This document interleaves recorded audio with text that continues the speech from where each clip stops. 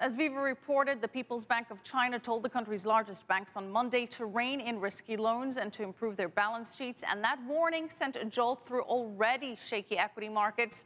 Joining us to discuss the gyrations in the global markets is John Herrmann, a U.S. economic and interest rate forecaster and director at Herrmann Forecasting. John, thank you so much for joining us. Thank you, Michelle. Great to be with you again.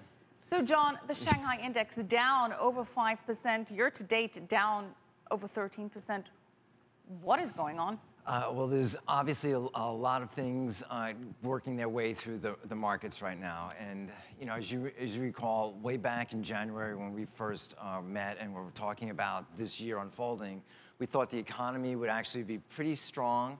We thought the corporate profits would be good and the economy would take off.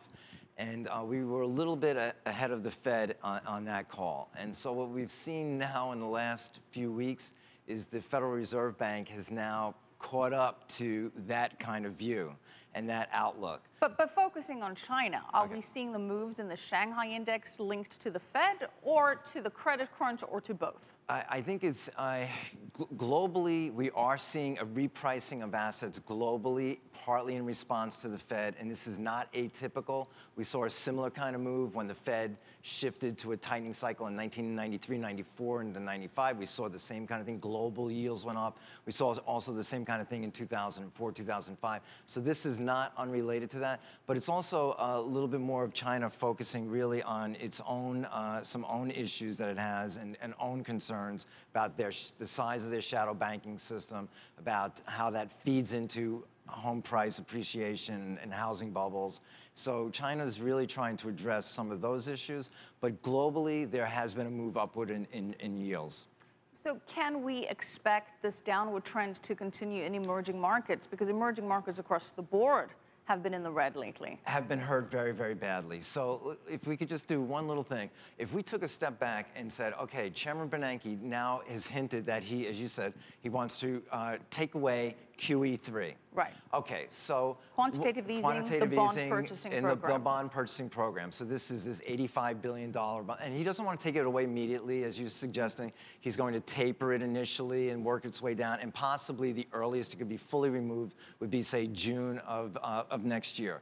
But when you look at it, in fixed income markets, we have repriced our securities not back to the beginning of QE3, but we've repriced them back to the beginning of QE2 back in November 2011. So in other words, our markets have gone in such hypersensitivity to this that they've removed not just all of QE3, but we've removed all of QE2. And Chairman Bernanke said nothing about QE2. So I think the thing is, I think if there's some consolation here, it's this.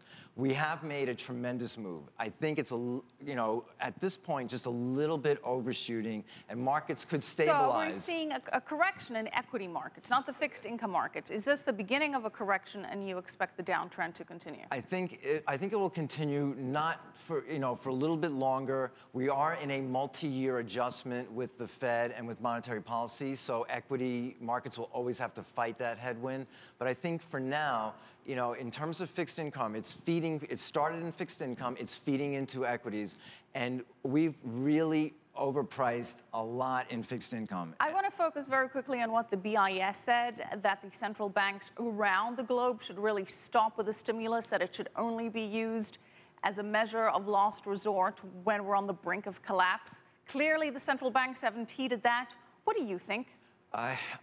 My own personal opinion is that, the economies around the world really did face an awful lot of strains. I mean, we had the U.S., we had this big housing bubble burst. In Europe, we've had multiple countries with sovereign debt, sovereign risk that have been unfolding and unwinding. So it's really required unprecedented action just to calm markets, to reassure investors, and to what they describe, what central bankers describe as to just keep the monetary transmission mechanism, to keep it working normally, or at least as normal as it can in this kind of environment. So I think they've done a great job.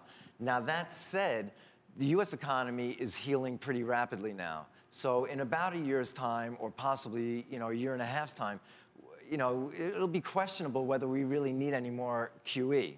And so the fact that Chairman Bernanke is starting to think already down the road and starting to say, you know, maybe we can taper, maybe we may not need any more of this in a year and a half's time, right. I think is reasonable.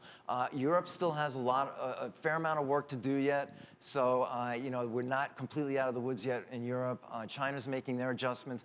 But, you know, all of our countries, we all face very deep challenges. And I think the positive thing is that we are all embarked on a path of trying to help the economy.